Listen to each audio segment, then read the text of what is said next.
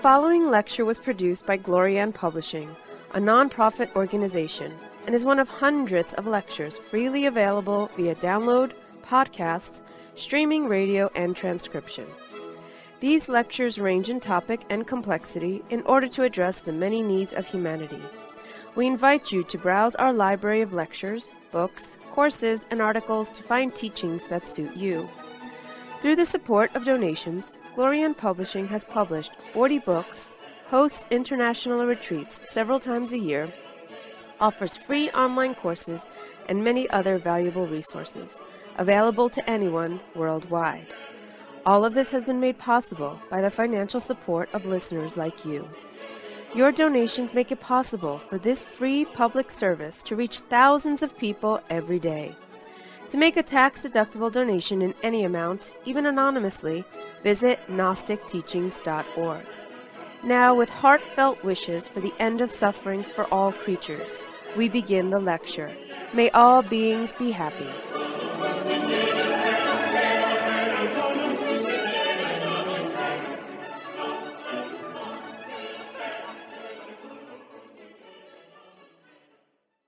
Alpha et Omega.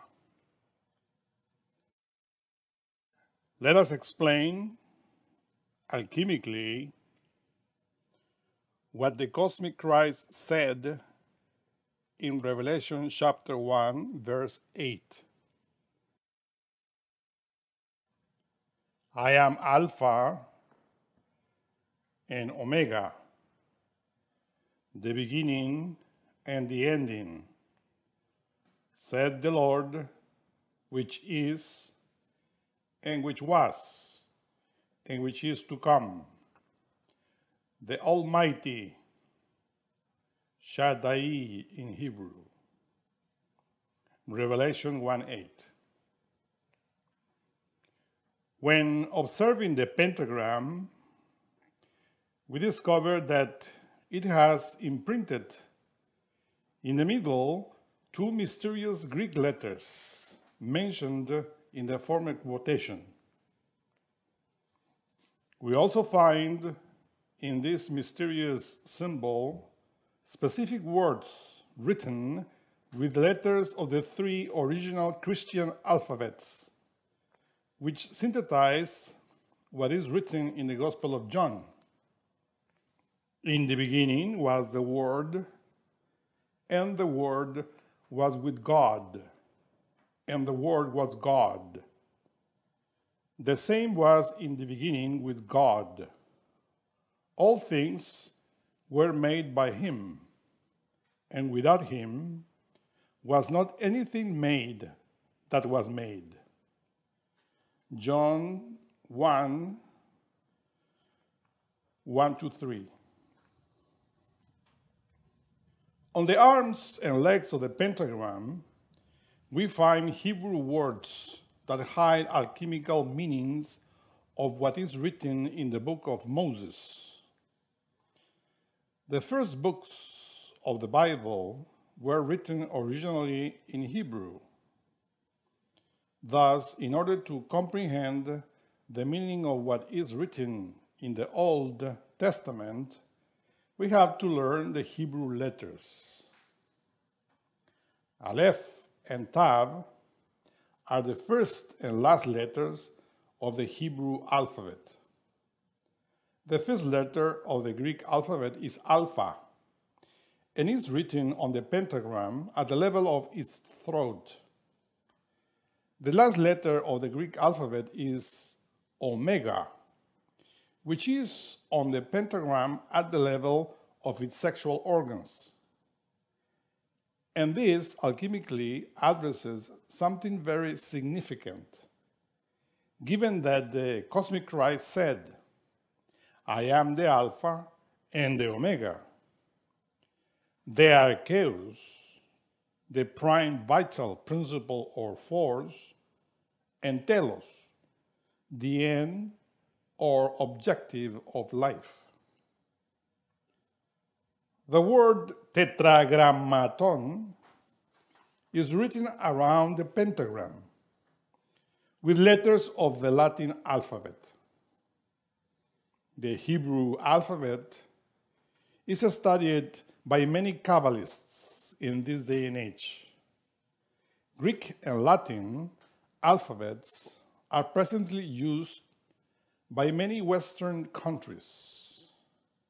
Hebrew, Latin, and Greek are languages used in esoteric Gnostic liturgy. Remember that it is written,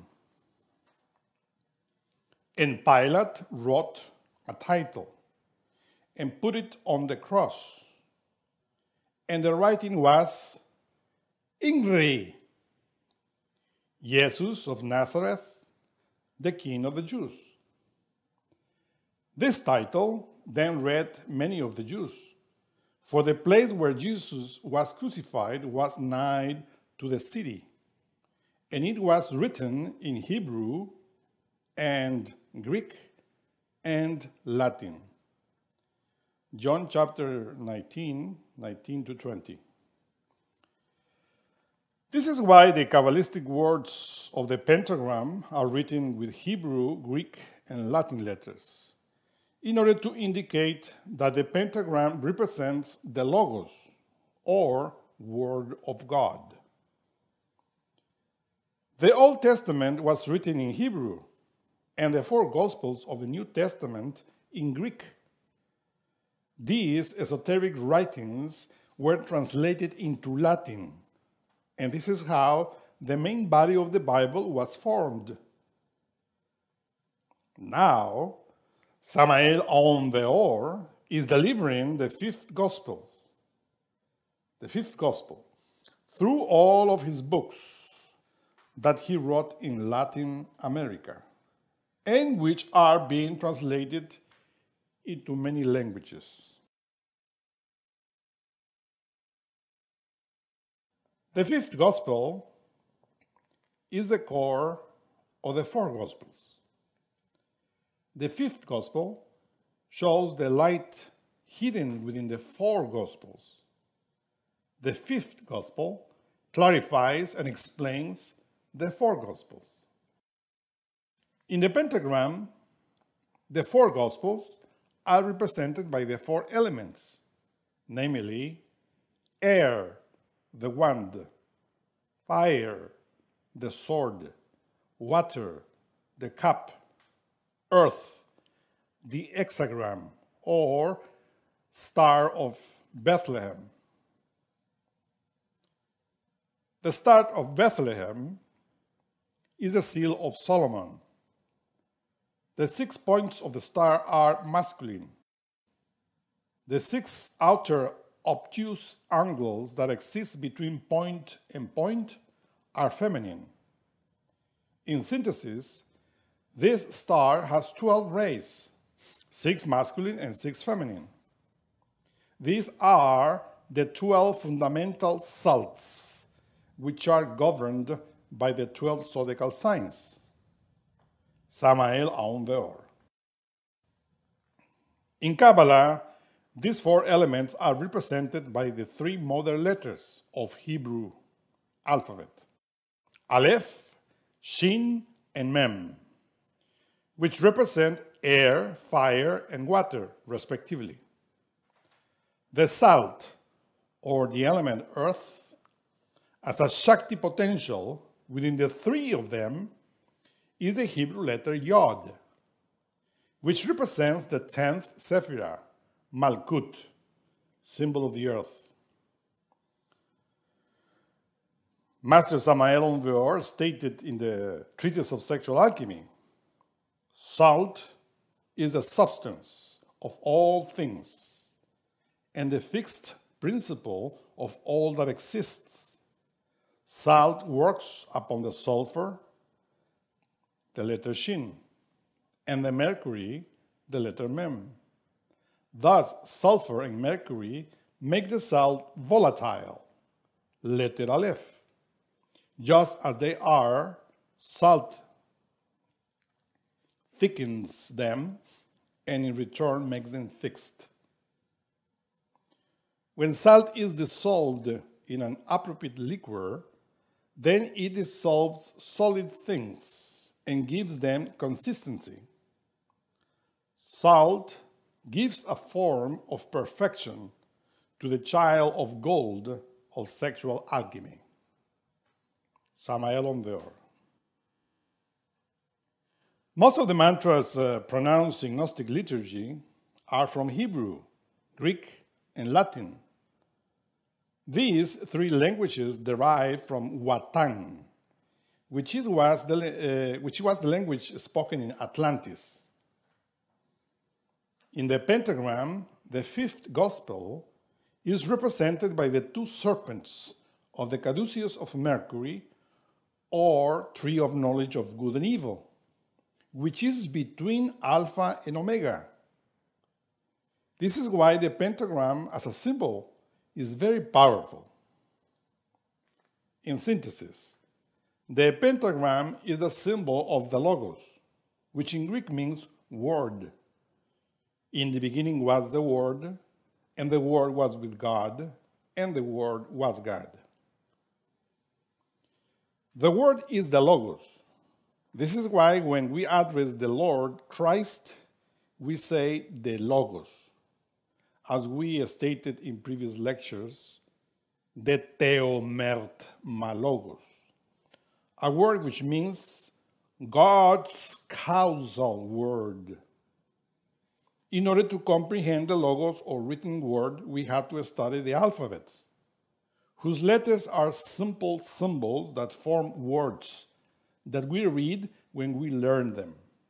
Right now, for instance, we are reading these words written with Latin symbols or letters related to the sounds or languages that we speak. Likewise, in order to comprehend the letters or symbols and sounds that are pronounced in the words of the Old and New Testaments in the Bible, we have to learn the Greek and Hebrew alphabets. So when we read the symbols or letters of the alphabets of those languages, we then comprehend what is written there. But those symbols or letters must not be read superficially, as when we read the newspaper, because each letter has a meaning behind its form or shape. This is why we insist that we have to learn and study the Kabbalistic Hebrew alphabet, which is formed by 22 letters, since these relate to the 22 arcana of the Tarot.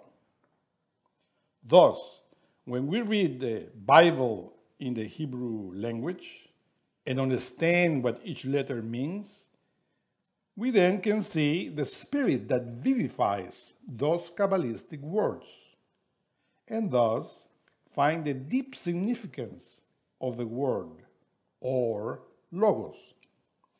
This is why the cosmic Christ, as Logos, said, "I am Alpha and Omega, the beginning and the ending of any alphabet," because Christ is the Word, or Ha-Dabar, as it is said in Hebrew.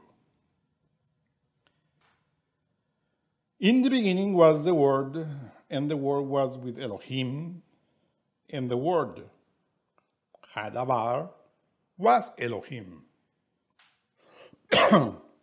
When the cosmic Christ says, "I am Alpha and Omega," he is embracing the whole universe, because in order to communicate with each other, any humanity of any planet uses words, a language, and in order to write their language, they have to use an alphabet, symbols or letters, characters that they learn according to their idiosyncrasy. Here on the earth, we have Sanskrit, Chinese, Korean, Japanese, and other very complicated alphabets, as well as the runes that are also very difficult to learn and read, since their shapes hide many things. Let us read the book of Genesis in relation with Athoth, or A and Z, Alpha and Omega, Aleph and Tav, which relate to what we had to explain in relation to the beginning and the ending of our alchemical work, which is the main topic of this lecture. The Alpha and Omega in the macrocosmos and in the microcosmos. Let us read the first verse of Genesis in the Bible. Bereshith bara Elohim at ha-shamayim et ve'at haaretz. In the beginning, God created the heavens and the earth.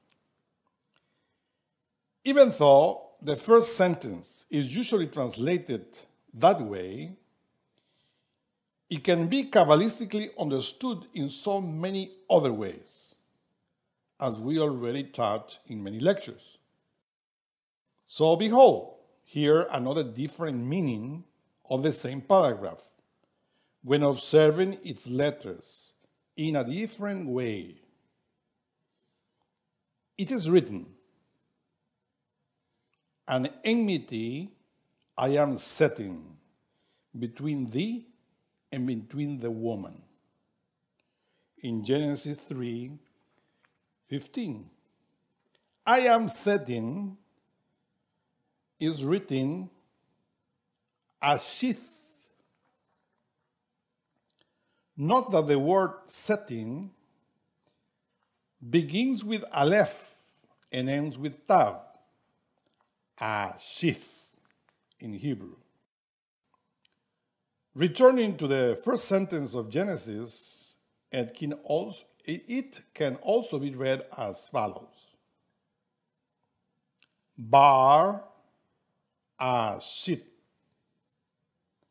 Bar Elohim. Ata Shamaim Ve'ata Aretz. Translated into English, we read, "The sun I am setting, Elohim's son, thou heavens and thou earth." The sun is I will put, Bar Ashith. Elohim's son is Bar Elohim. Thou heavens, Ata Shamaim, and thou earth, Ve'ata Aretz. Bar is son in Aramaic, which is a synonym of thou, which in Hebrew is Ata, which is the crystallization of the light or fire, the prime emanation of the solar absolute. Fire and light are two phenomena of one thing. The sun is not a person, but the fire or light that gives origin to the universe, or heavens and earths. The universe is represented by the Hebrew word Ata, which contains Aleph and Tav, the beginning and the ending of the Hebrew alphabet, plus the letter He, that represents the Ein Sof, or Makom. Ata is the universe, placed by Makom, the abstract absolute space. Who is Elohim? Elohim is the deity that we find in the abstract absolute space. Do not confuse Elohim with Elohim. Elohim refers to that aspect of deity from the Sephirah Keter to Malkut, and that forms the 10 Sephiroth. Elohim is beyond the universe, or the 10 Sephiroth. It is an abstract deity. It is Makom, the space in Hebrew, that has no form. The Kabbalah describes Makom as the unknowable divine. The space that in Hebrew Kabbalah is named Makom is named in the Nahuatl language De-O-Me-Yo-Kan,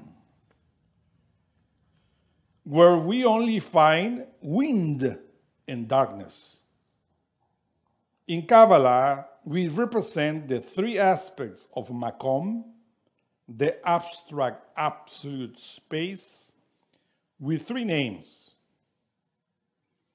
The letter Alpha, or A, or Aleph, symbol of the wind, is the letter with which we write the beginning of the words that describe the three aspects of such deity, namely Ain,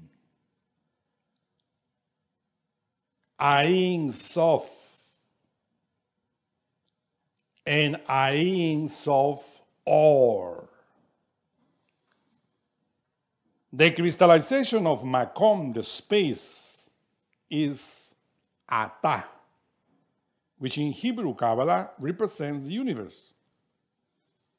Ata is written with three letters, Aleph, Tav, and Hey, which have the value of 1, 400, and 5, respectively. When we make the addition of such values, we get 10. The number 10 represents the 10 Sephiroth. And in the Latin alphabet, 10 represents the letters I and O, E-O, the divine androgen. Thus, thou, heavens, and thou, earth, Ata Shamayim ve'ata Aretz, means the androgen within the 10 Sephiroth of heavens and earth, represented by the four worlds of Kabbalah, Atziluth, Bria, Yetzirah, and Asyah. Ve'ata Aretz, and thou earth, also represents our physicality, because in alchemical Kabbalah, our physical body, the Sephirah Malkut, is called earth, land, field, Mizrahim, Egypt, etc. Thus, physically, all of us have the 10 Sephiroth, yet in potentiality, not in activity. Since the plan of Makom, the abstract absolute space, is to make Adam, the human being. The being is God. Thus, wherever beingness is there is God. Human beings cannot know their beingness without knowing God. Neither they can know God without knowing their beingness. This is the microcosmos in the image and likeness of the macrocosmos. The universe is formed by the sum total of all human beings, which is the sum total of all of the Elohim. Thus, the realization of each one of these 10 Sephiroth, which personify the universe, within us depends on transforming our physical will and making it one with the will of our own being, our own God. On our earth or physicality, as it is done in the heavens. So, if we want to do it, it will be done. And if we do not want to do it, it will not be done. So, it all depends on how we use our will. Remember the phrase that was written upon the threshold of the temple of Delphi. Know thyself, and thou shalt know the universe and its gods. So if you know yourself or thyself, in other words, if you know all of the parts of yourself, that is, all of the archetypes in you, Ata, the 10 Sephiroth, in your physicality, and if you develop them, you will enter into the other spheres of heaven. This is to be born again, as the cosmic Christ stated in the Gospels.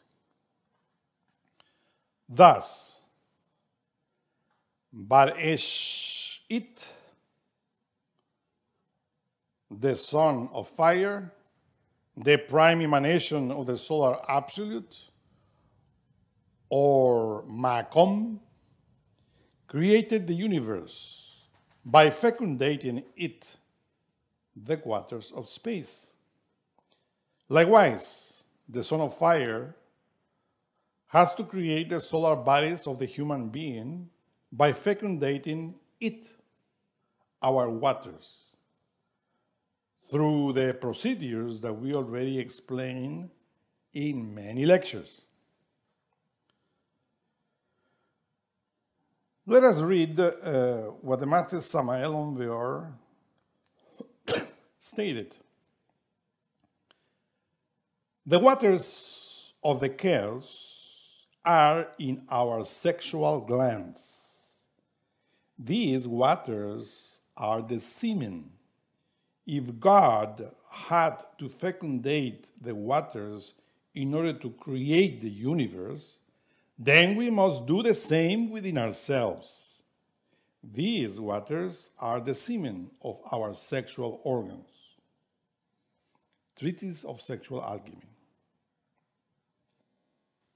It is also necessary to learn the logoic names of the 10 Sephiroth in the world of Atziluth in order to comprehend better the Old and New Testaments in the Bible. The first emanation of the absolute abstract space is Eheye. It is written, and Moses said unto God, Behold, when I come unto the children of Israel, and shall say unto them, The God of your fathers hath sent me unto you. And they shall say to me, What is his name? What shall I say unto them? And God said unto Moses, Eheye, Asher, Eheye. And he said, Thus shalt thou say unto the children of Israel, Eheye has sent me unto you. Exodus chapter 3, verse 13 to 14. So Keter, Eheye, means he is. Chokhmah has the name of Yod-Hava, which means beingness. Bina has the name of Yod-Hava Elohim, beingness of the Elohim. Chesed has the name of El, which in Hebrew means God. Geburah, Elohim Gibor, the might of the Elohim. Tifereth, Eloah Va Da'at, meaning goddess and knowledge. Netzach, Yod-Hava Zabaot, meaning the host of beingness. Hod has the name of Elohim Zabaot, meaning the host of Elohim. Yesod has the name Shaddai El Chai, meaning the Almighty Living God. And the last one, Malkuth, Adonai, which means the Lord. All of these archetypical names are written in the Bible. Thus, when we must know their meaning and corresponding Sephiroth in order to understand the Kabbalistic meaning of what we read. Yod-Hava Zavaot, for instance, relates to the word of the mind, the world of the mind, which is Netzach. So by knowing the archetype of Netzach, we know what paragraphs of the Bible are addressing the mind. In synthesis, we have to study the Bible, but not as when we read a newspaper, because the Bible is a Kabbalistic, alchemical book and can only be understood if we know Kabbalah and alchemy. To begin, we have to learn the Hebrew alphabet. The Logos, the Word, that which we call God, Ha-Davar, is sound, vibration, energy, and is not a person. The Logos, as intelligence, is light that does not need form in order to be.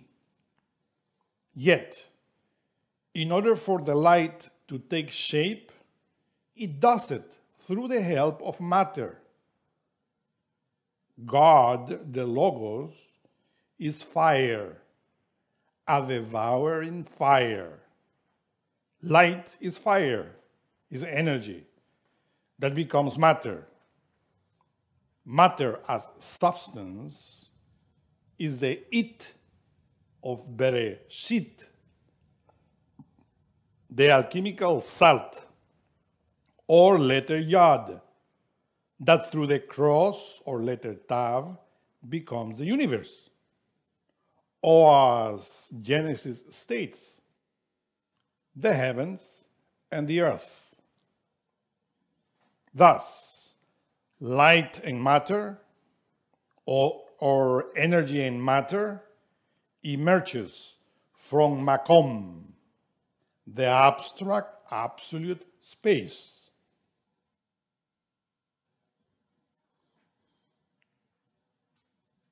You are the salt or Yad of Malkut, the earth. But if the salt loses its flavor, that is, if you fornicate, wherewith shall it be salted? It is thenceforth good for nothing, but to be cast out and to be trodden underfoot of men. You are the light. Better said, in the yard is Christ, the light of the world. A city that is set on a hill cannot be hid. Neither do men light a candle and put it under a bushel, but on the candlestick, and it gives light unto all that are in the house. Let your light so shine before men that they may see your good works and glorify your Father which is in heaven. Matthew chapter 5, verse 13 to 16. This is why it is written, a voice is crying in a wilderness, preparing the way of Yod-Hava, making it straight in a desert a highway to our God. Isaiah chapter 40, verse 3. A voice, the Logos, is summoned in the word vemidbar,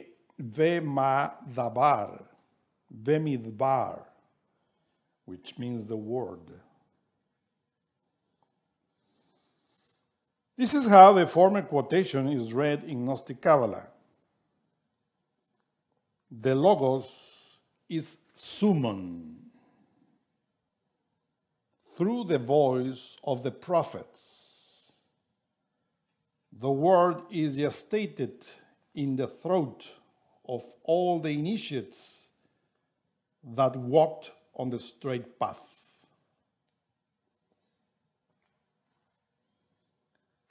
The throat is a uterus where the word is gestated.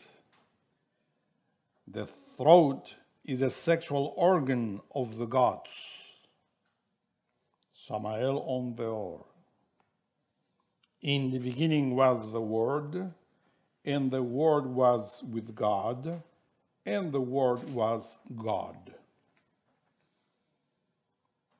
Mantras are powerful words that attract the Logos, the vibration, the fire, the light of the Word, in order to transform our psychosomatic nature. This is how the Logos, or solar light, prepares the way of the Lord. It is necessary for the spirit of Elijah, Elias, Elias, the solar light, to develop through alchemy our inner John the Baptist before the advent of Christ. This is why it is written, behold, I will send you Elios, the son, or Elijah in English, Eliao in Hebrew, the prophet, before the coming of the great and dreadful day of Yod-Hava. Malachi chapter 4, verse 5. And who is Elijah? To answer this, we have this beautiful picture of Elijah, or Elias, riding a chariot of fire, pulled by horses of fire.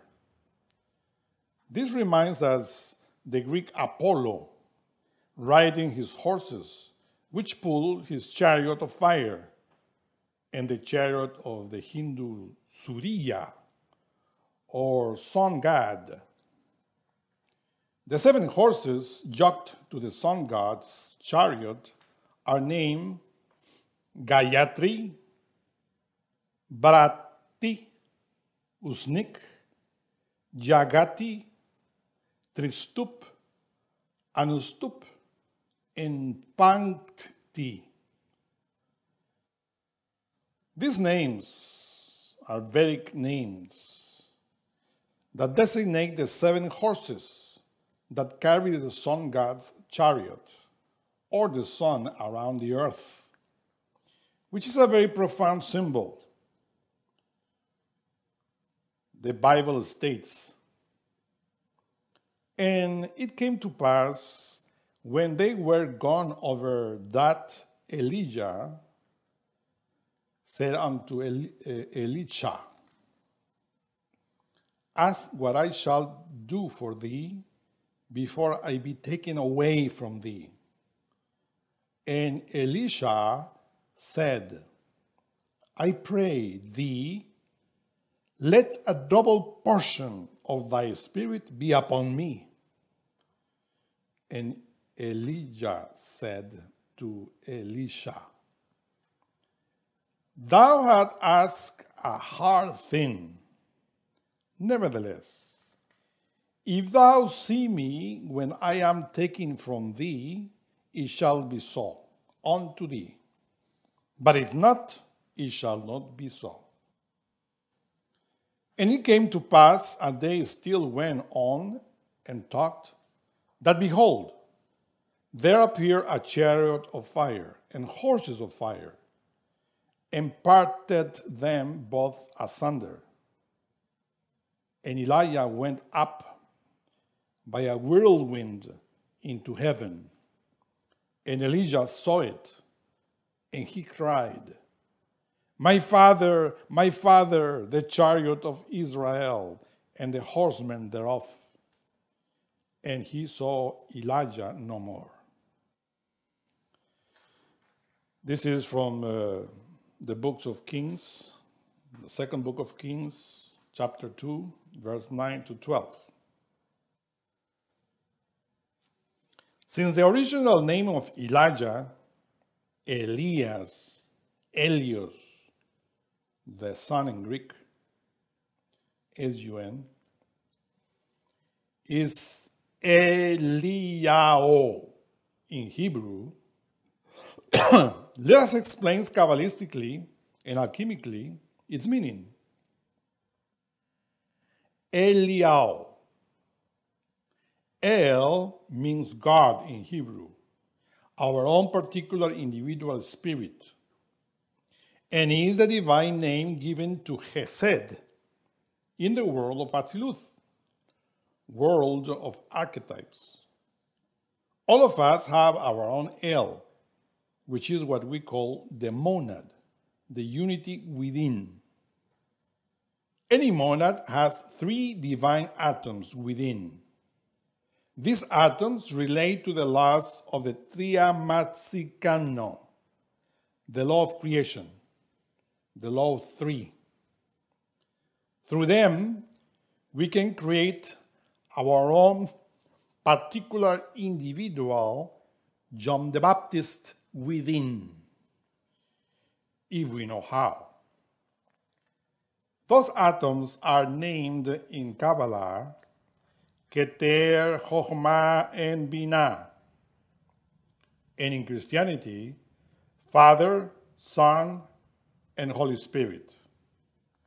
In Gnosis, they are the first Logos, the second Logos, and the third Logos. And they are represented by the 3 letters of the holy name of God, Yod, He, and Vav.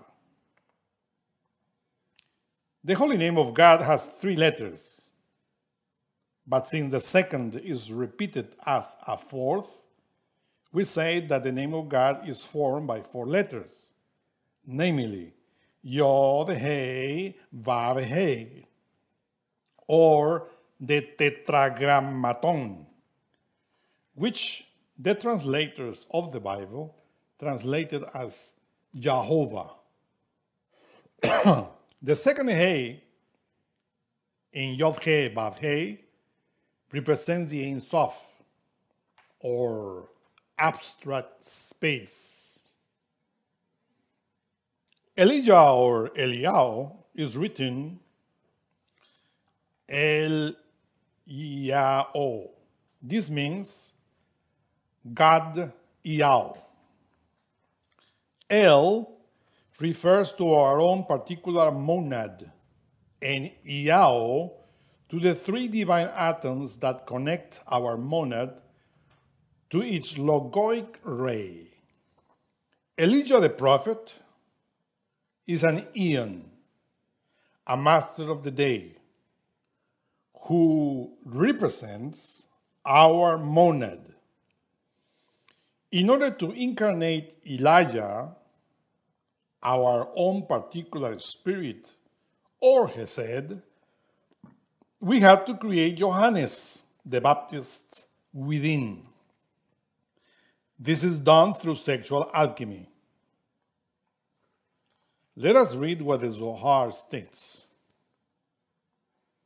The words, "and fowl that shall fly above the earth," allude to Elijah, the spirit of Yahweh, the Logos, who is present whenever the rite of circumcision, better said, the rite of sexual magic, is performed. When a throne or seat is formed in our central nervous system and set specially for him, the monad, by pronouncing the words, "This is El Yahweh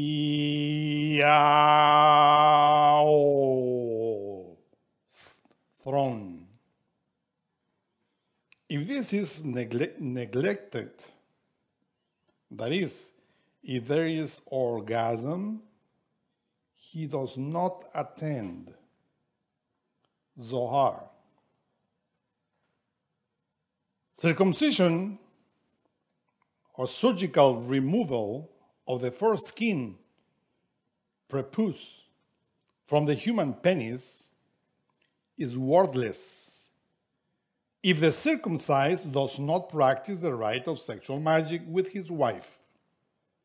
That is, if he does not remove the bestial orgasm from the sexual act.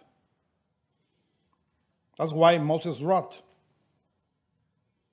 "And if the semen of any man go out from him during copulation, then he shall wash all his flesh in water and be unclean until the even. The woman also with whom a man shall lie with semen of copulation, they shall both bathe themselves in water and be unclean until the even."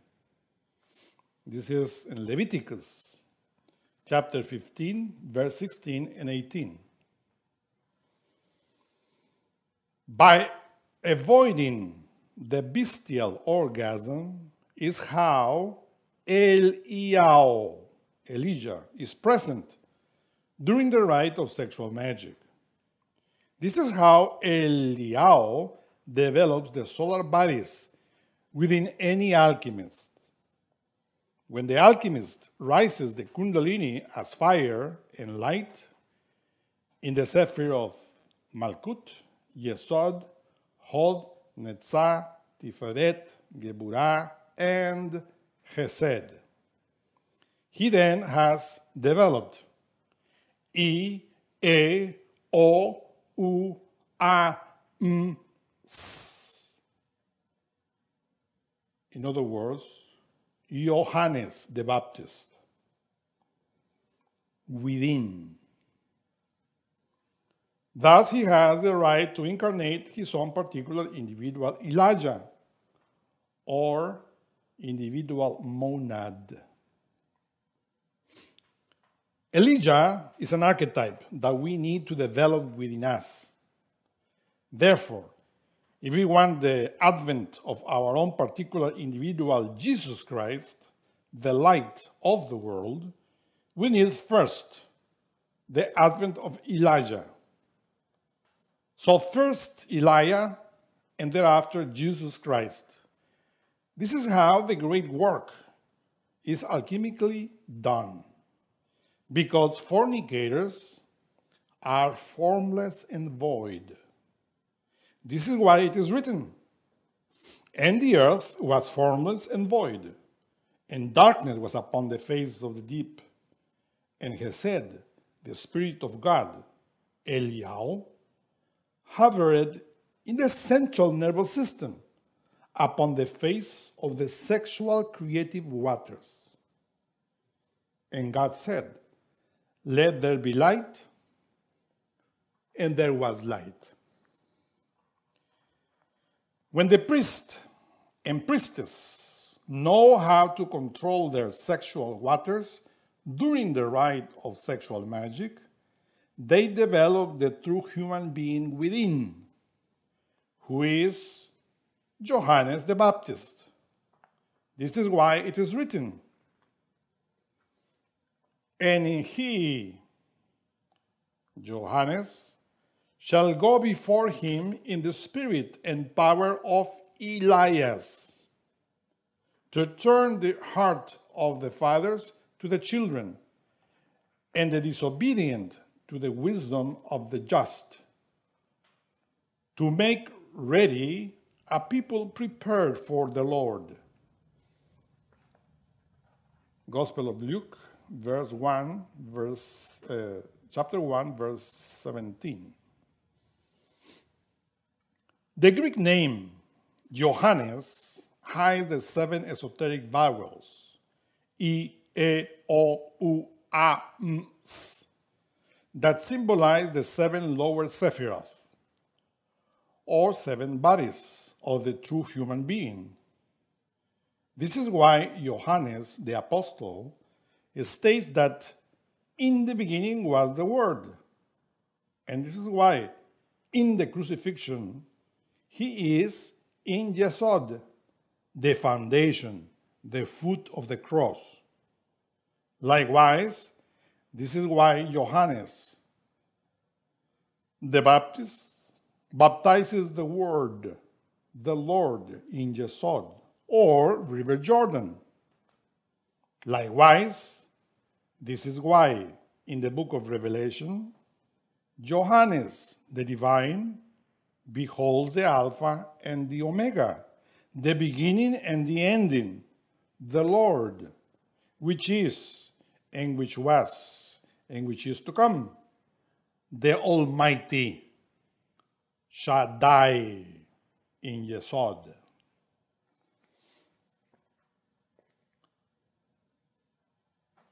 Yohanan, Johannes, John. Observe that the names John, the Hebrew Yohanan, as well as the Greek name Johannes, have the letter N, which in Aramaic is nun, which means fish. Yohanan and Johannes have 2 nuns. These represent the 2 fish of Pisces, the sperm and the ovum, the male and female forces of the creative waters of baptism. The 3 lines of the letter Nun represent the 3 primary creative forces in nature and in the cosmos. 3 forces in one, as follows. When the letter Yod is elongated, it becomes the letter Vav, which, when is bent at the bottom, is transformed into the letter Nun. So the 3 primary forces are one in the letter Nun, or N, which in Aramaic means fish, the seed or sperm, the salt of the earth. Remember,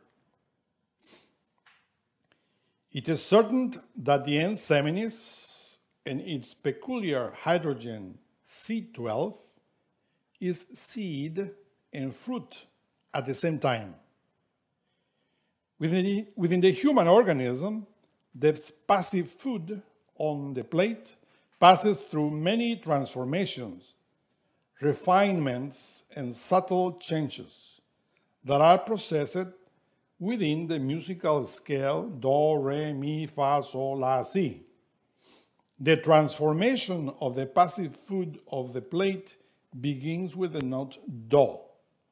The resulting kaim of the first state or transformation follows with the note re. The very refined food that osmotically passes into the sanguineous fluid continues with the note mi, and so on. Successively, other processes follow until the best element of the entire organism becomes elaborated, that is, the wonderful elixir, the seminal liquor, with its hydrogen 12 in the note C. The sexual hydrogen C12 is found in the semen. That hydrogen is the creative power of the third logos. The first musical octave, do, re, mi, fa, sol, la, si, corresponds exactly to the manufacture of the sexual hydrogen C12 within the sexual glands of the human organism. This is how the fire, Christ, the light of the world, becomes flesh, fish, seed, semen. Joshua, the son of Nun. This is how the fire of the solar logos descends into matter and becomes the sexual hydrogen C12 within the sexual glands of the human organism. This is why it is written, and after the death of Moses, the servant of Yod-Hava, it came to pass that Yod-Hava spoke unto Joshua, or Yeshua, the son of Nun, saying, Moses, my servant, is dead. Now therefore, arise, go over this Jordan. The book of Yeshua, or Joshua, chapter 1, verse 1. This is how Yeshua descends to Jordan, unto Johannes, unto John. This is why it is also written.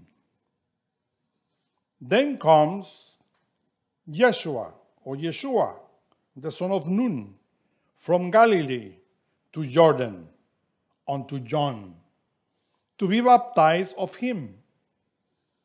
But John tried to prevent him, saying, I have need to be baptized of thee, and comest thou to me?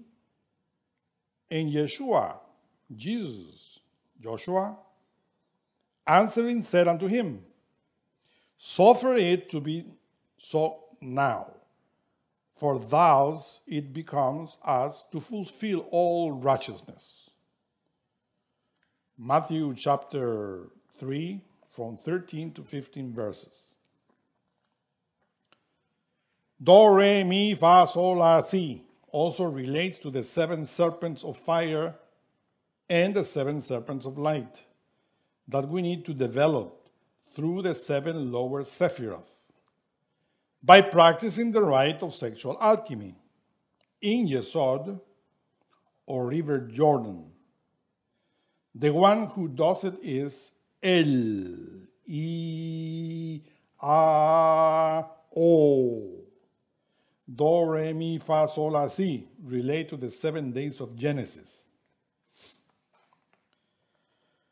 This is why it is necessary for Elijah to incarnate within the solar bodies of John the Baptist in order to prepare the way of Yeshua. John the Baptist existed, yet through his life he represented our own particular individual John the Baptist, who is an archetype within all of us that we need to develop. So, John the Baptist represents any initiate that works with Elijah Elias, Helios, the solar force. This is how the junction of Elijah and John the Baptist is alchemically and Kabbalistically explained. So, the Logos, the Word, the solar light, works through the sexual creative waters, through different octaves. Helios, the solar light, the solar radiation, the radiant electromagnetic energy of the sun, penetrates all the kingdoms of nature. This radiant energy is necessary for the metabolism of all living organisms. Life cannot exist without Helios, the sun. We absorb solar light through our psychosomatic senses and through all that we eat and breathe. And by means of our metabolism, it is transformed into semen. In Gnostic alchemy, we call semen the seed, the yod or sexual Shakti creative potential, either in the male or female organism. Thus, any seed or semen contains solar light. In any seed is contained the most precious creative energy of God. Thus, thanks to the solar light within the seed, semen, life can be multiplied in any kingdom of nature. Through the sexual act, the human seed creates and multiplies the physical life. Likewise, through the sexual alchemy, the human seed can alchemically create and multiply spiritual life. Yes, it is through sexual alchemy how Helios, the solar light, creates our own particular individual John the Baptist. So during the rite of sexual alchemy, practice between husband and wife, we learn how to liberate Helios, the solar light, or male-female solar Shakti potential, enclosed within the sperm and the ovum, represented in the two fish of the sign of Pisces, the symbol of early Christianity. Helios, the solar light, creates the vessel, the solar receptacle, in order for the word, the Lord, to enter within us. The Lord is the Logos, the prime emanation of the solar absolute. If we do not create the solar bodies, it is impossible for the Word to enter, because the Lord is a devouring fire. When Jesus received the Word in the Jordan, he already had his 7 lower Sephiroth Christified, solar. If the Lord will descend into us without us having the solar vessels, the Lord would convert us into ashes, will burn us alive, because he is solar fire. Common and ordinary human beings can only believe in the Lord, since the Logos cannot abide as fire within them. Humanoids only have the solar light as a sexual substance within them in order for them to create their solar bodies. But if we lose the semen or sexual solar substance, with what are we going to create those solar vessels of the true human being? the Word can become flesh in order to make of us children of Elohim. Only when the true solar human being is created in the image of Elohim through the alchemical cross. This is why it is written, "In about the 9th hour, Yeshua cried with a loud voice, saying, Eli, Eli, lama sabachthani." That is to say, Eli, Eli, my God, why hast thou forsaken me? Clearly, every initiate feels really abandoned before reaching resurrection. Some of them that stood there, when they heard that he said, "This man calls for Elias, Helios,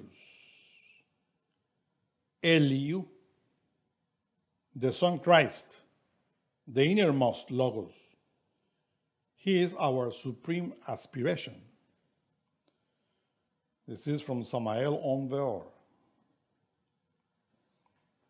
Alchemically and Kabbalistically, Eli, Eli, lama sabachthani means, now, by means of the cross, I, the human soul, immerse myself into the twilight of the 9th sphere, which is the light that precedes the dawning of the Son Christ, which is the innermost Logos, Yod-Hava, the essence or beingness of Christ. The 9th hour relates to the 9th Sephirah, Yesod, the sexual force. So the gospel joins the 9th hour with Elijah, because in the 8th hour, through the rite of circumcision or sexual purity, Elijah, the solar Logos, penetrates into the central nervous system of the initiate. And in the 9th hour, Yesod, the 9th sphere, in the sexual act, in the matrimony, in the cross, is where the sexual purity of such initiate is qualified by Elijah, the solar Logos. Remember, Johannes baptizes the Word in the Jordan, that is, in the waters of the 9th sphere, the river of life. Johannes baptizes the 22 Kabbalistic letters of the Logos, or the rose, by means of the cross.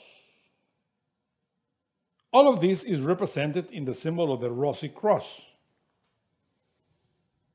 For a better Kabbalistic comprehension, let us study what Elijah, the innermost, stated in the Zohar.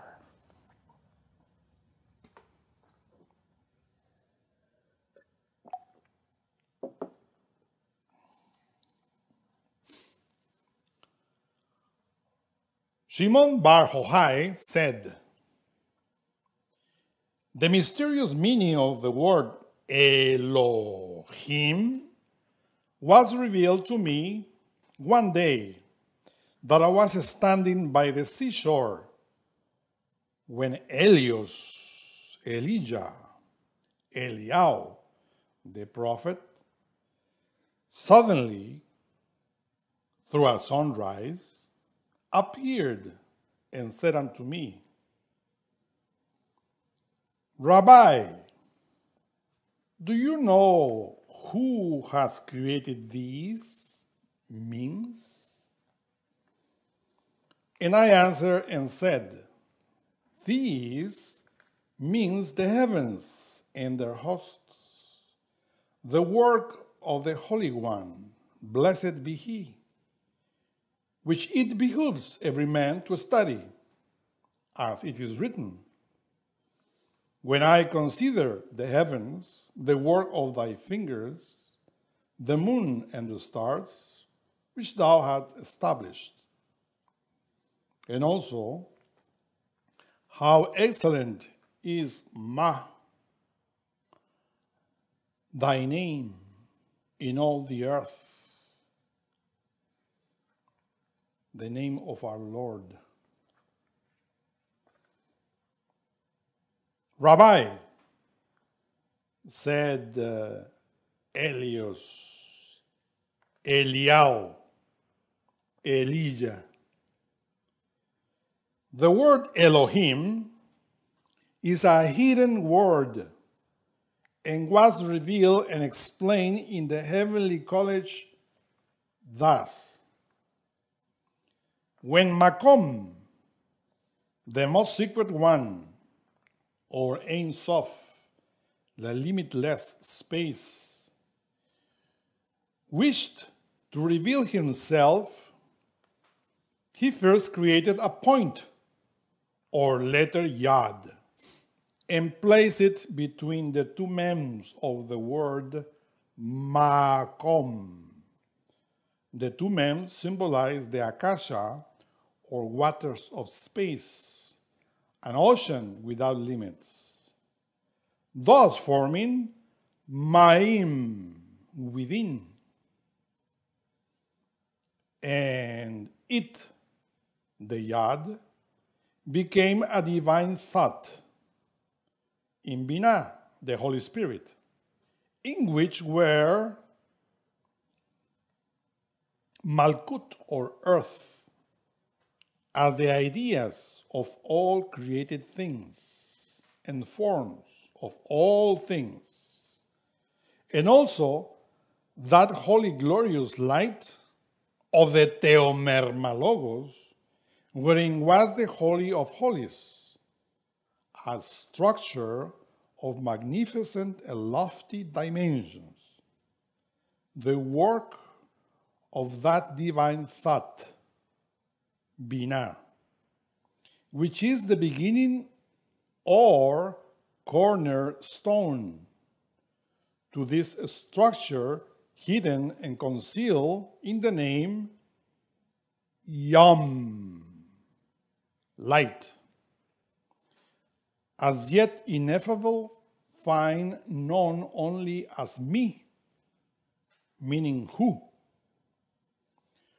wished to manifest itself and to be called by a name and become arranged and clothed with a precious and resplendent garment. Me, which reversed is read Yam, means sea. But me means who. So me therefore created Ele, these archetypes, which then became a part of me, the divine name. For these words, joined and associated together, form Elohim,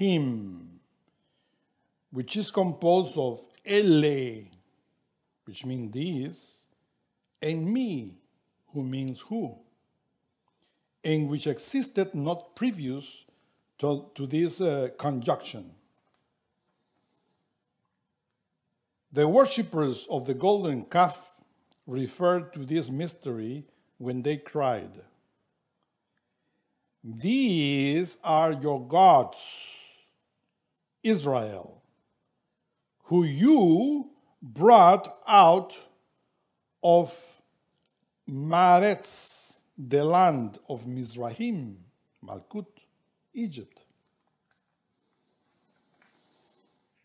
As on the work of creation, me remains conjoined with ele. So in the name Elohim, they are always inseparable. And by reason of this unity, the word abides as it is, having those spoken Elijah, the son Elias, sunsetting, disappeared, and I saw him no more.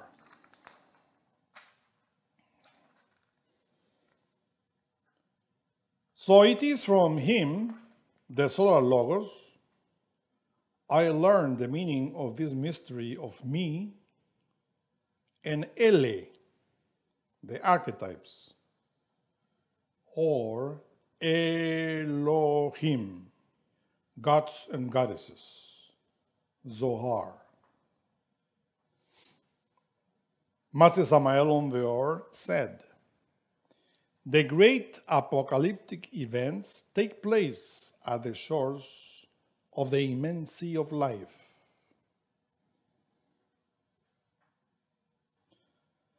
Thus, the point created by Makom, the Ein Sof, is the letter Yad, the 10th letter, which from Keter descended into Malkut, the 10th Sephirah, our physicality, and which through our metabolism became the seed within our creative sexual waters of life.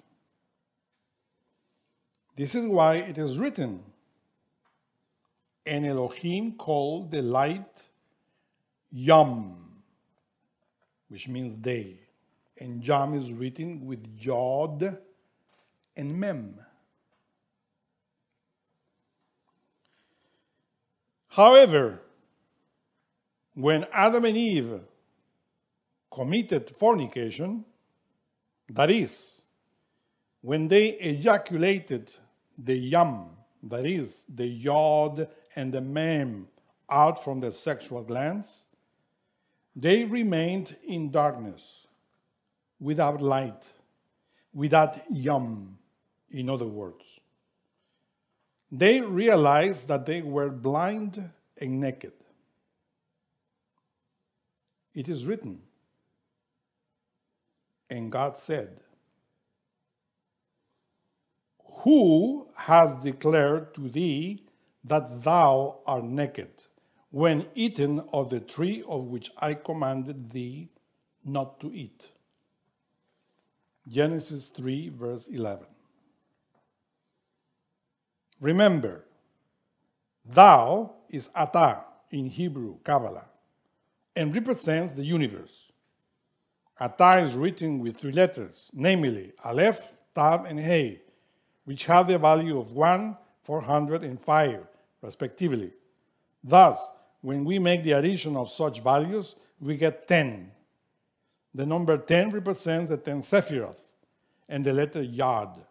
This is why we receive 10 commandments, because we have 10 fingers, 5 in each hand, and hand in Hebrew is Yad. And we also have 10 toes, because as above, so below. Thus, naked means that the 10 Sephiroth, the archetypes within them, were not self-realized. They were only in potentiality, not in activity. And that the Yad, where the solar image of God abides, was not within them anymore because of the fact that they fornicated, like the animals. That is, because they ejaculated me, their sexual force, out of their bodies. The book of Revelation says, I know thy works, that thou art neither cold nor hot. I would thou wert cold or hot. So then, because thou art lukewarm, and neither cold nor hot, I will spew thee out of my mouth. Indeed, lukewarm souls are cast out of the temple of wisdom. This wisdom is for the ardent souls, because thou sayest, I am rich, and increase with goods, and have need of nothing, and know not that thou art wretched, and miserable, and poor, and blind, and naked. I counsel thee to buy of me gold tried in the fire, that thou mayest be rich, and white raiment, that thou mayest be clothed, and that the shame of thy nakedness do not appear. The shame of your nakedness do not appear. And anoint thy eyes with eye salve, that thou mayest see. As many as I love, I rebuke and chasten. Be zealous, therefore, and repent. Behold, I stand at the door and knock. If any man hear my voice and open the door, I will come into him, and will sup with him, and he with me. To him that overcomes will I grant to sit with me in the central nervous system, my throne, even as I also overcame, and I am set down with my Father in the central nervous system, his throne. Revelation 3, verse 15 to 21. The 10 Sephiroth are the 10 branches of the tree of life that the Hindus represent by the many arms protruding from the trunk or body of their gods. These Elohim are born from the transmutation of the sexual Shakti potential of Shiva, Binah, the fire of the Holy Spirit. This is why true human beings are represented as trees in the Garden of Eden. It is written, and out of the ground made Yod-Hava Elohim, the Holy Spirit, to grow every tree that is pleasant to the sight and good for food. The tree of life also in the midst of the garden, and the tree of knowledge of good and evil. The two trees of Eden are the tree of the science of good and evil, and the tree of life. These two trees of the orchard even share their roots. The tree of life is represented by our own physical body, by the spinal column, and the tree of knowledge is represented by our own sexual organs. These trees of Eden even share their roots. God placed cherubim and a flaming sword to keep the way of the tree of life. If the fallen human being could eat the delicious fruits of the tree of life, they now will have fornicator gods that would have been the damnation of damnations, the most terrible sacrifice and the impossible. This is why menacingly and terribly, the flaming sword of cosmic justice blazingly turns every way to keep the way of the tree of life. The tree of life is the being. Now then, we must know that the innermost is our spirit, the being, the tree of life. The innermost is the most beloved Son of the inner Christ. The ray from which our innermost emanated is our inner Christ. The inner Christ is one with the Father. Father, Son, and Holy Spirit are a perfect triad. The innermost was born from this triad. The innermost, Hesed, is enveloped by 6 inferior vehicles, 6 lower Sephiroth, which penetrate and co-penetrate without confusion, thus forming the human being. All faculties and powers of the innermost are the fruits of the tree of life. Human beings will eat the fruits of the tree of life when they return to Eden. Then they will see God face to face without dying. The lightning will serve them as a scepter, and the tempest will be as carpeting for their feet.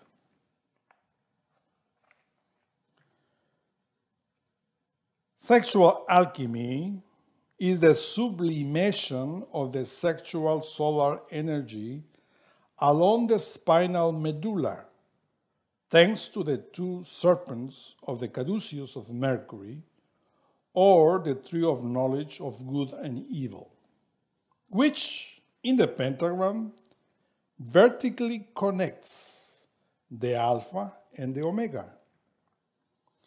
These two serpents are two semi-physical, semi-ethereal nervous cords, which are known in Sanskrit as Ida and Pingala, and in alchemy as Ob and Od.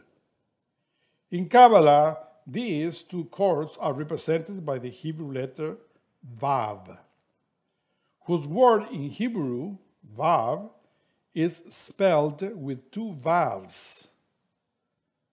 Vav means and. Now we are going to talk about how Vav connects Alpha and Omega. Since the two Hebrew letters Vav, or the Greek Alpha and Omega, represent Adam and Eve.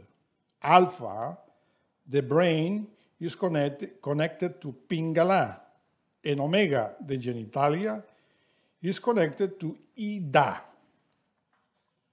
Moreover, the letter Vav is the sixth Kabbalistic letter. 6 is the number of the lovers, the sixth arcanum of the tarot, who are two men and woman. So 6 plus 6 equals 12, the 12 salts of alchemy, which are represented by the 12 tribes of Israel, and by the 6 points and the 6 entrances between the points of the hexagram. Thus, the Star of David represents the two lovers, the two Vavs, the two sixes or sexes of king and queen, united in the boiler of alchemy. The bipolarization of the creative sexual cosmic energy in the human organism was analyzed since ancient times in the initiatic colleges of Egypt, Mexico, Peru, Greece, Chaldea, Rome, Phoenicia, India, etc. The ascension of this solar and lunar energy from the genitalia to the brain is performed thanks to this pair of nervous cords that, in the form of an 8, splendidly unfold to the right and to the left of the dorsal spine. We now have arrived at the science of the caduceus of Mercury, on the wings of the spirit, that in the caduceus are always opened. All traditions which search forth from within the profound night of all ages state that when the solar and lunar atoms of the seminal system make contact in the triveni, close to the coccyx, then as a simple electric induction, a third force awakens, which is the marvelous fire of love. This is from the Three Mountains by Samael Ondeor. The fire of love, or Kundalini, the goddess of love, is represented by the zodiacal sign of Venus, located in the center of the pentagram, precisely at the level of the heart. It joins the zodiacal sign of Mercury, or Hermes, thought, the giver of the word, or logos.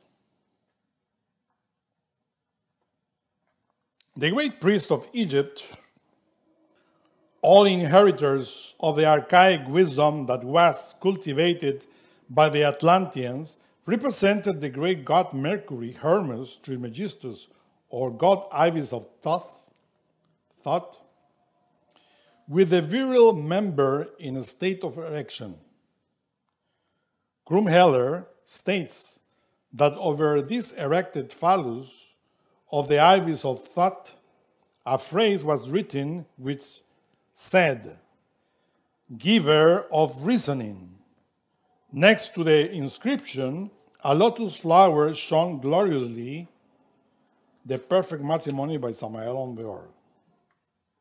In the second part of Kama Sutra, the great Hindustani master Vatsyayana wisely exposes an abundant esoteric teaching about the art of loving, especially occupying himself with something extraordinary, that is, the division of the types of women and men in accordance with the sizes of their sexual parts.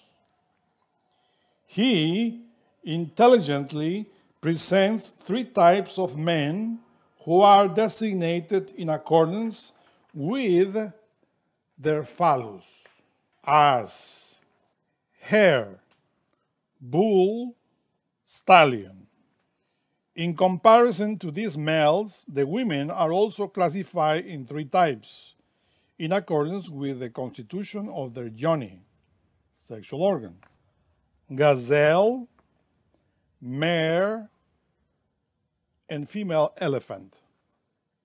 This differentiation in both sexes gives fundamentally 9 amorous combinations, which come to remind us of the ninth sphere. First, excellent sexual pleasure: hare with gazelle, bull with mare, stallion with female elephant. Unmatched sexual unions: hare with mare, hare with female elephant, bull with gazelle, bull with female elephant. Stallion with mare, stallion with gazelle. The 9 possibilities of sexual union are subdivided into 3 types in accordance with the size of the sexual organs. The proportion of the same size is indubitably the best. The relationship between large and small organs, between which the enjoyment of pleasure is most unfortunate. All of the other amorous relations can be classified as regular. Unquestionably, the temperament of the consort displays a great role in the sexual act. These are grouped in 3 types: cold, mild, and hot. Therefore, 9 types of couplings are possible in the ninth sphere, namely, cold with cold, mild with mild, hot with hot. Unmatched sexual unions are cold with mild with hot, mild with cold, mild with hot, hot with cold, hot with mild. Among the Hindus, the span of the sexual enjoyment, that is to say, the possibility of a long duration is not based, for instance, in purely sexual animal activity. Rather, it is considered a vital matter that expresses in the performance or the performed act as a demonstration of a very developed and exquisite culture. The consort who is not truly educated about the most intimate sexual phenomena is considered deficient. This is what any man is, according to Rasa Manjuri, who when in the act of love does not reflect upon what he should or should not do. By all means, it stands out in dazzling clarity that the prolongation of the sexual enjoyment is divided in three types: fast, moderate, and slow. The secret of God, happiness, consists in his relation with himself. From such a relation, in accordance with the laws of philosophical analogies, comes every cosmic vehicle, every sexual junction. Therefore, the sexual act is a legitimate right of the human being. It is the happiness of God expressing itself through us. Mohammed said, "Coitus is an act even pleasant unto religion, if, whenever it is performed, it is with the invocation of Allah and for the reproduction with one's own woman." The Quran states, "Go and take for a wife a maiden whom you caress and who caresses you. Do not begin coitus without previously arousing each other with caresses." The Prophet emphasizes, "Your women are your tilth, so come into your tillage how you choose. But do as previous good act for yourselves, and fear God, and know that one day you are going to meet him."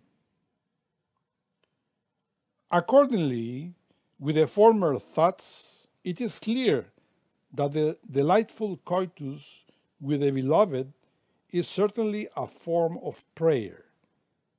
In those moments of supreme enjoyment, we convert ourselves into collaborators with the Creator Logos. We continue with the radiant and, in every instant, recreative task of the maintenance of the universe within the mysterious bosom of the eternal Mother Space. Do as your Creator does, as a powerful man in deeds and strength, who has consciousness in what he does.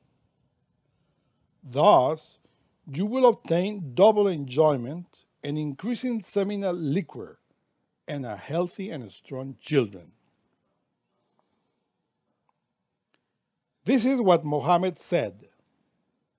10 graces bequests Allah to the man who grants his sympathy to the woman with caressing hands. 20, if he presses her against his heart. Yet, if his amorous embrace is the authentic one, then he obtains from God 30 graces for every kiss. This is a quotation from the Parsifal Unveiled by Samael Aun Weor. And in the Perfect Matrimony, the Master Samael Aun Weor stated, "No one has been able to define love. It has to be lived.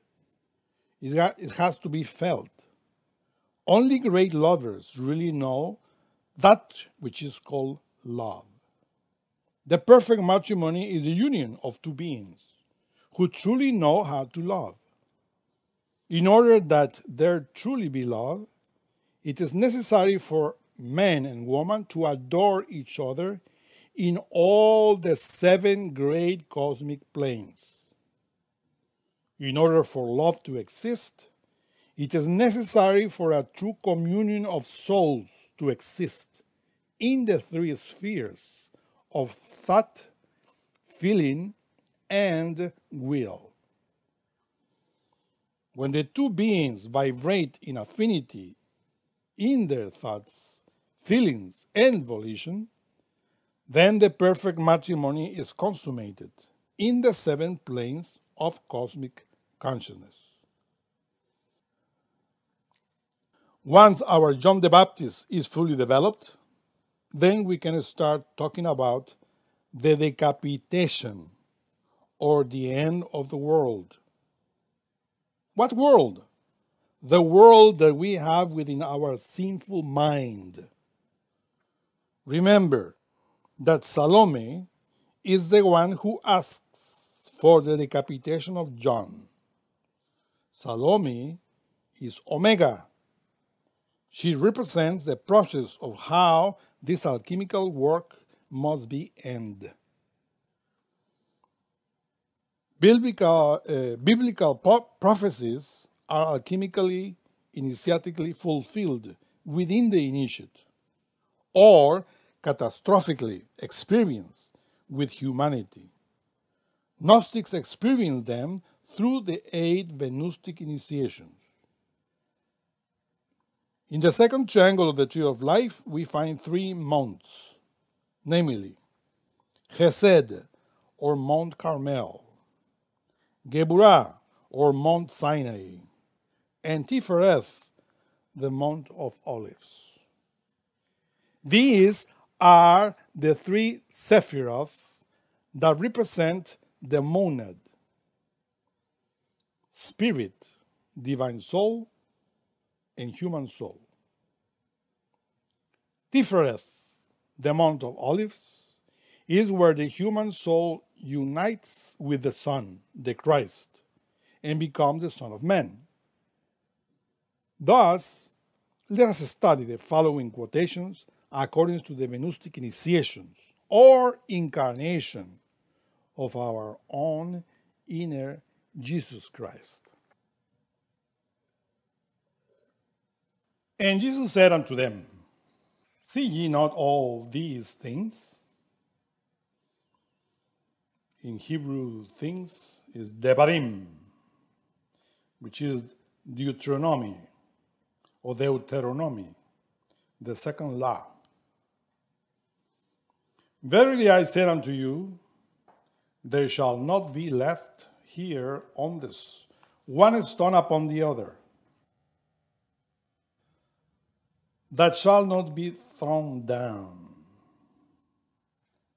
And as he sat upon the Mount of Olives, which is Tifereth, the disciples' soul came unto him privately, saying, Tell us, when shall these things be? And what shall be the sign of your coming and of the end of the eon? And Jesus answered and said unto them, Take heed that no man deceive you. For many shall come in my name, saying, I am Christ, and shall deceive many. And ye shall hear of wars and rumors of wars.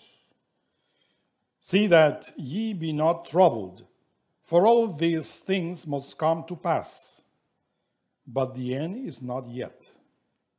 For nation shall rise against nation, and kingdom against kingdom, and there shall be famines and pestilences and earthquakes in diverse places. All of these are the beginning of sorrows. All of these karmic things are happening in these times of the end, in accordance with the law. Thus, everybody is expecting the coming of the Lord, Christ. But let us read what Jesus said about the coming of the Son of Man.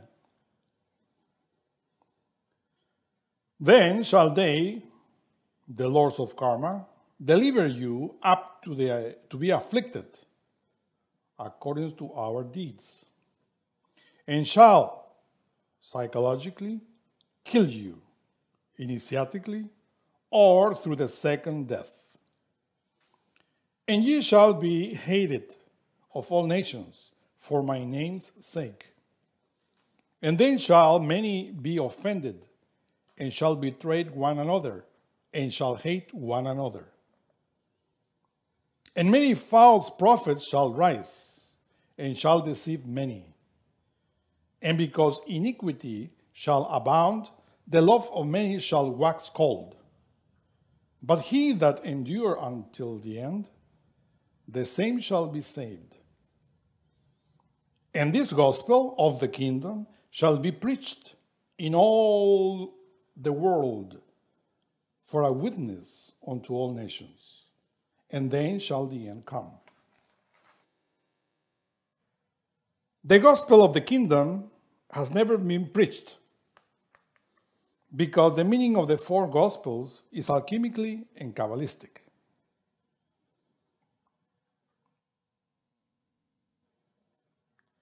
Thus, without knowing alchemy and Kabbalah, the four Gospels are usually misinterpreted. The Gospels are practical guidances for the alchemists. We do not need to believe in the Gospels, but to practice what is alchemically and Kabbalistically written in its pages. When ye therefore shall see the abomination of desolation spoken of Daniel the prophet, stand in the holy place, whosoever reads, let him understand. If we do not know Kabbalah and alchemy, we cannot know what this quotation means. In Hebrew, the Sephirah Binah means understanding.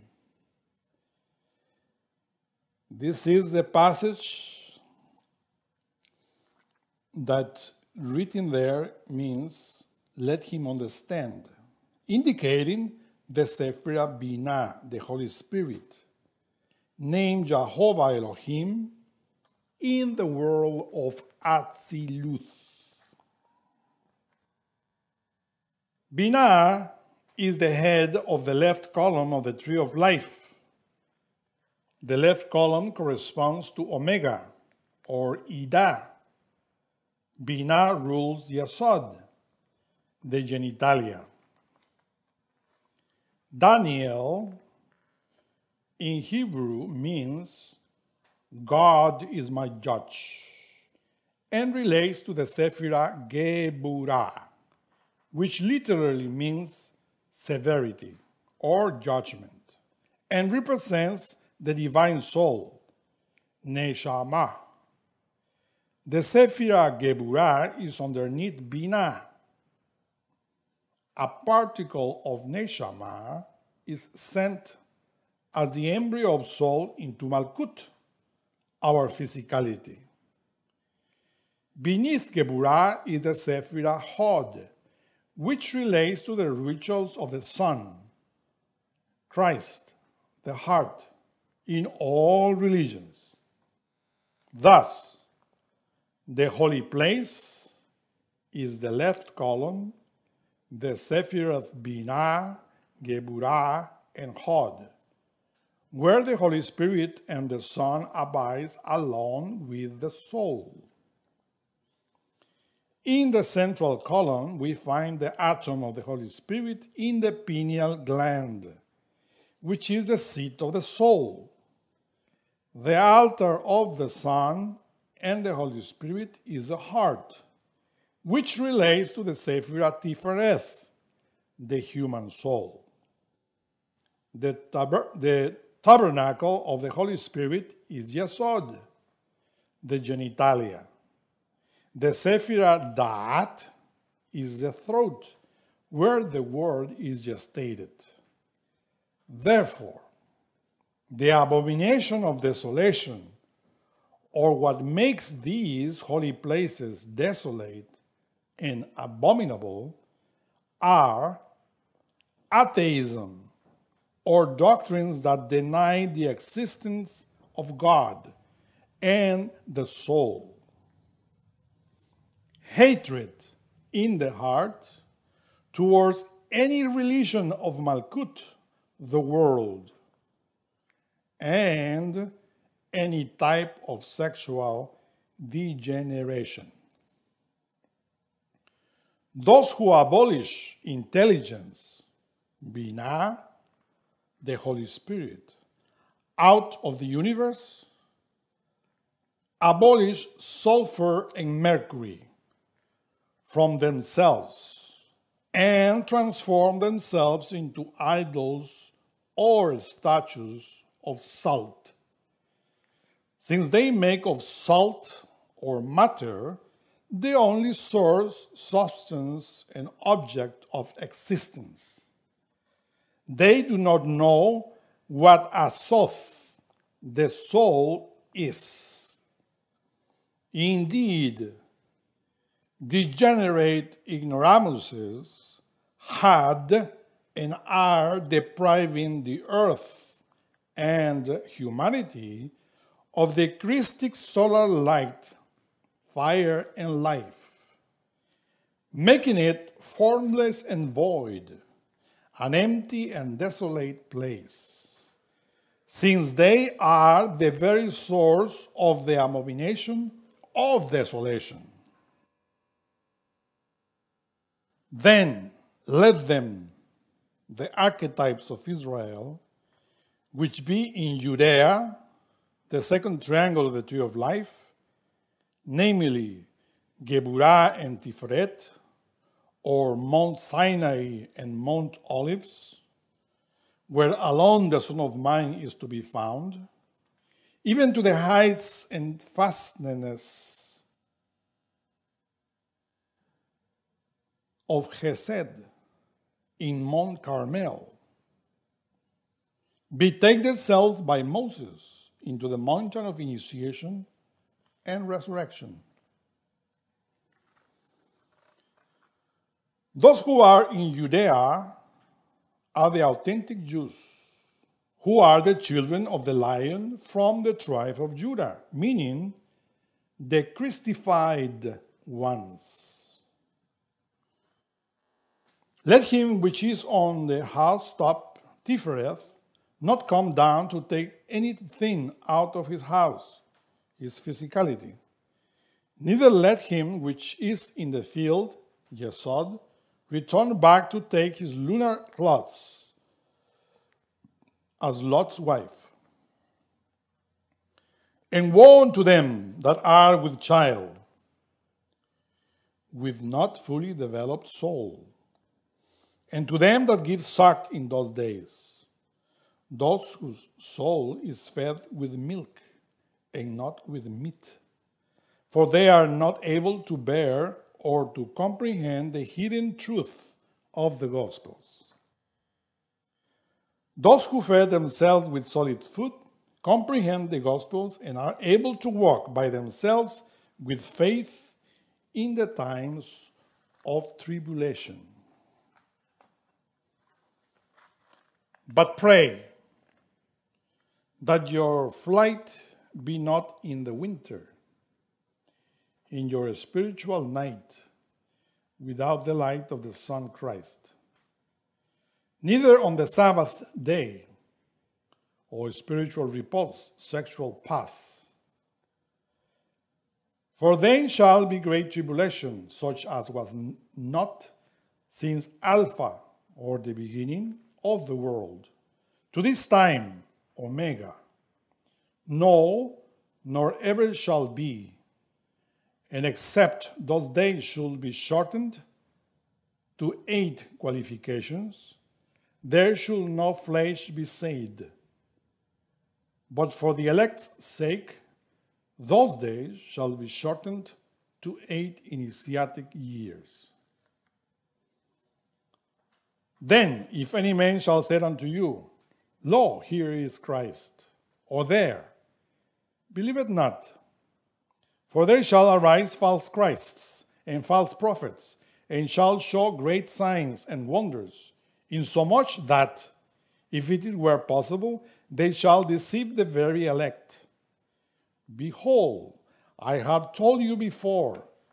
Wherefore, if they shall say unto you, Behold, he is in the desert, go not forth. Behold, he is in the secret chambers, believe it not. For as the lightning comes out of the east, Tifereth, and shines even unto the west, Malkut, so shall also the coming of the Son of Man be. So Tifereth is the east, and Malkut is the west. This time the Lord is not coming from without, but from within. The Son of Man is Chokhmah, incarnated in Tifereth. That is, Christ incarnated in the human soul. This time the Lord is coming from within each one of us, through the Gnostic initiation.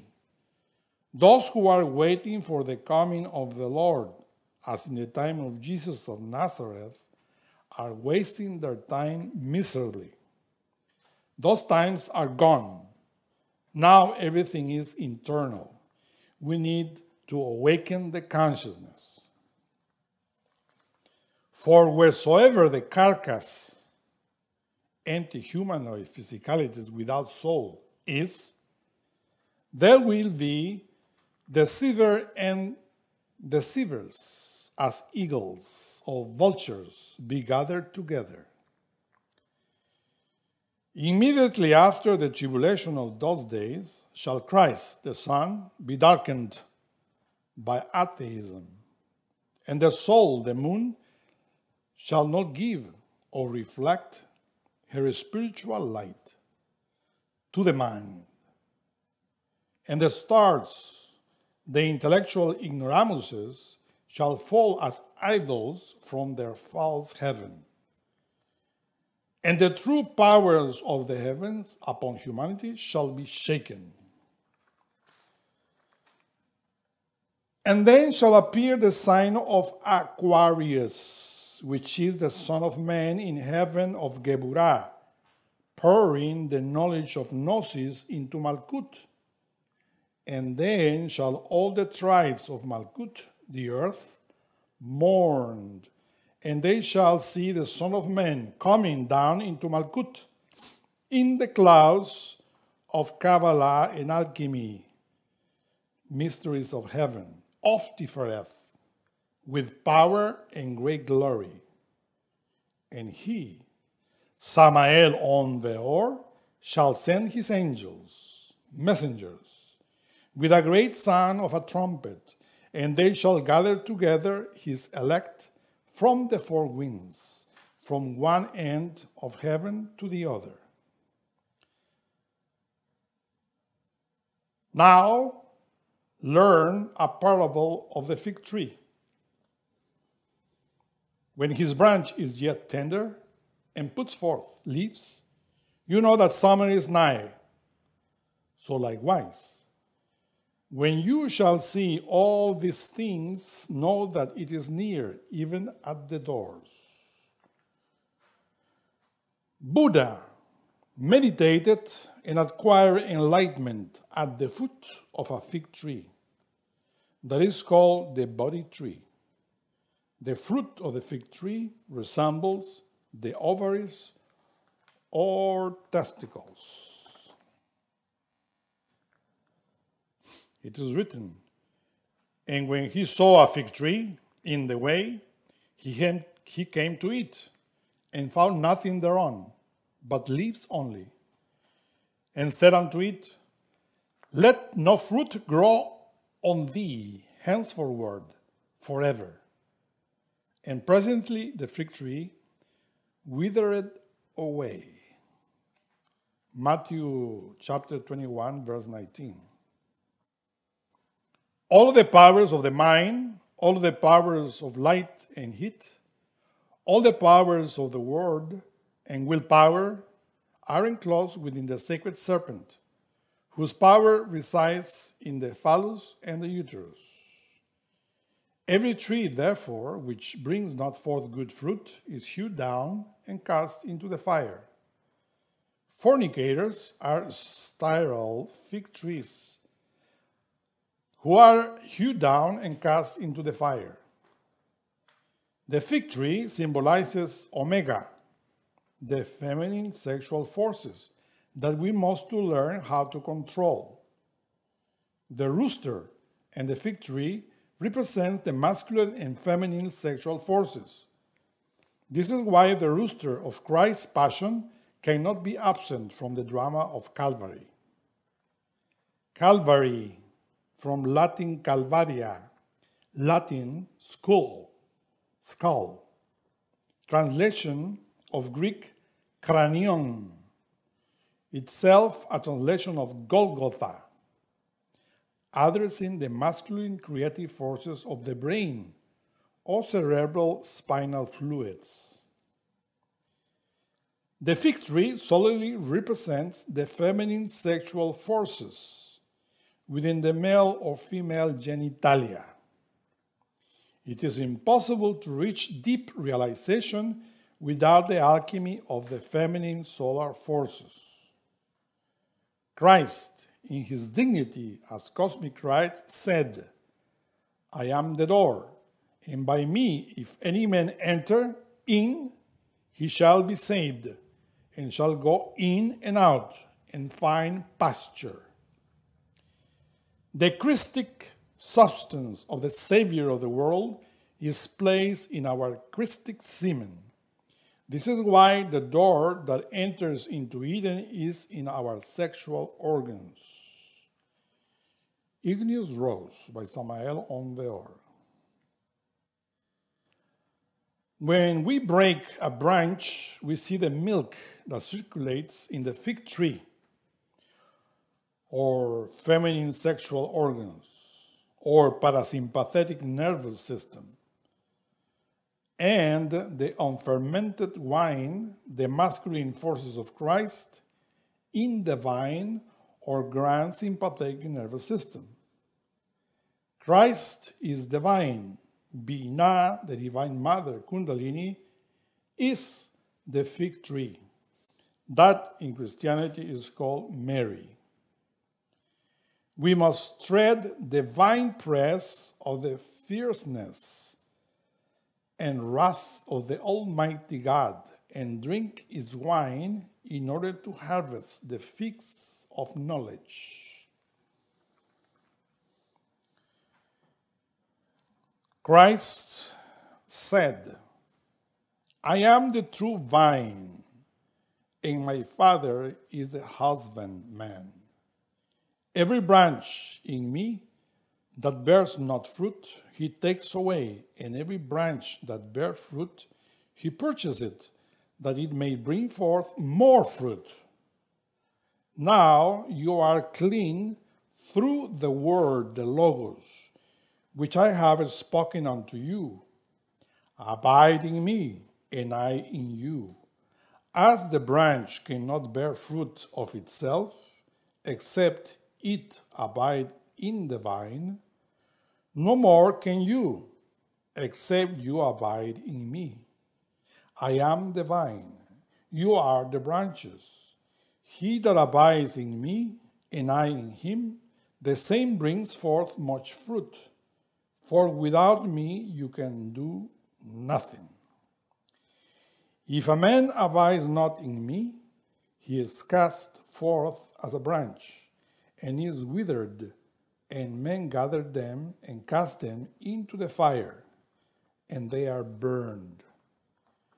If you abide in me, and my words abide in you, you shall ask what you will, and it shall be done unto you. Herein is my Father glorified, that you bear much fruit, so shall you be my disciples.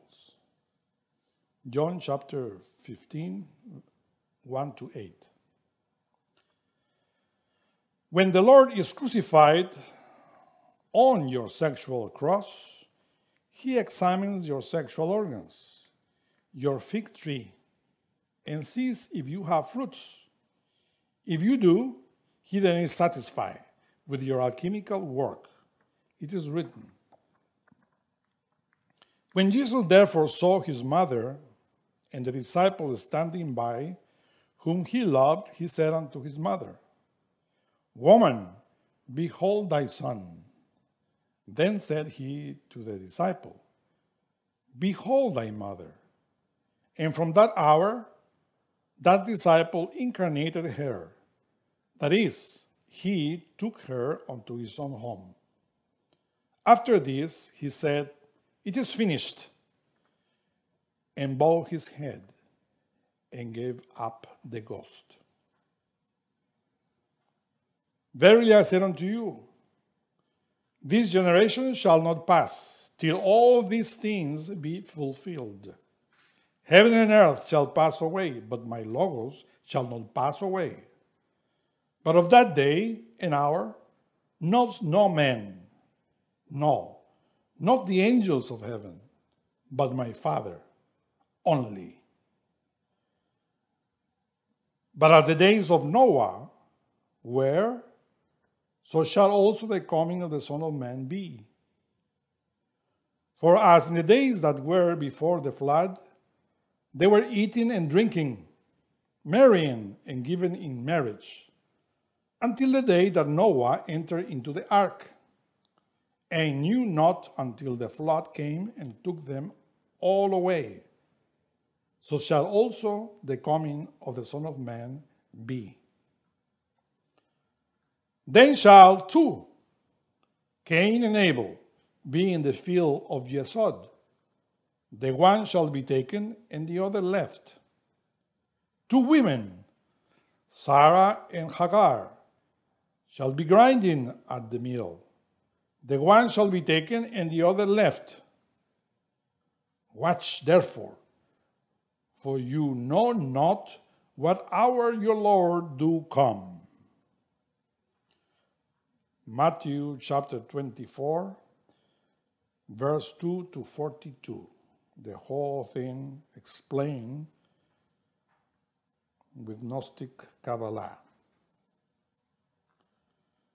Sexual abusers are sterile fig trees who are hewed down and cast into the fire.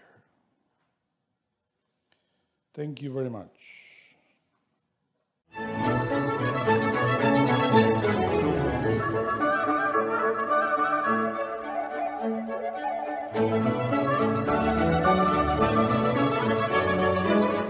To learn more about what you learned in this lecture, we invite you to explore the books published by Glorian Publishing, available from booksellers worldwide. You may also be interested in online courses or upcoming retreats, all of which you can learn about at GnosticTeachings.org. All of this has been made possible by the financial support of listeners like you. Will you help others to benefit from this knowledge? Most spiritual schools recommend a donation of $10 to $20 per lecture. Every donation helps. Make a donation now at GnosticTeachings.org. Thank you. May all beings be happy.